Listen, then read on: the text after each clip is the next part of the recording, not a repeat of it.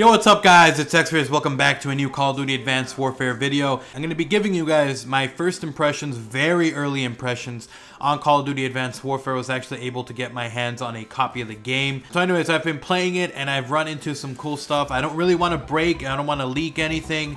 I'm just going to give you guys my first ideas. What is the game going to be like for you guys that are, you know, just average players like me? I know I'm not a monster at the game, but I wanted to kind of give you guys an idea of what it's going to be like. Is it going to be easy to get up and get used to the controls, all that good stuff? So with that said, before I actually jump into the video, guys, if you guys do enjoy the video, make sure to support the video by leaving a like. It does get the video out there, gets my content out there, and it helps my channel grow. I'm trying to get to 100K, so any support from likes, favorites, to comments, it really does help.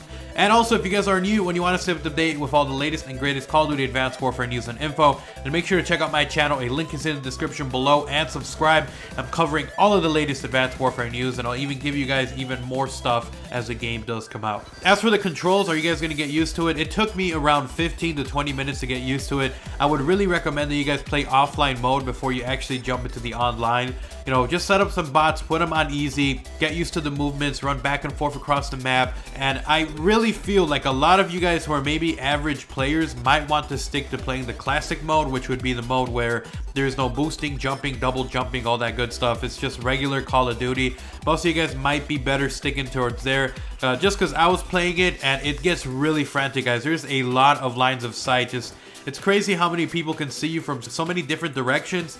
And obviously, if you practice enough and you get up there enough, you'll get used to the game. But if you're the kind of person who maybe isn't the greatest, then you might want to stick to classic playlist, because it's a lot easier. You don't got to worry about 5 different lines of sight coming at you, especially that first week. That was just it, guys. Want to give you guys my first impressions on this. Hopefully, you guys did enjoy the video. Please leave some comments down below. Are you guys still excited for Call of Duty Advanced Warfare?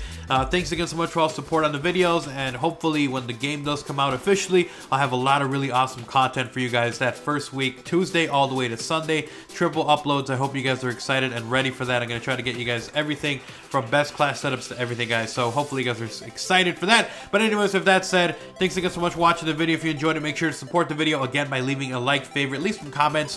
Whatever interaction you guys want to leave does help out my channel a ton.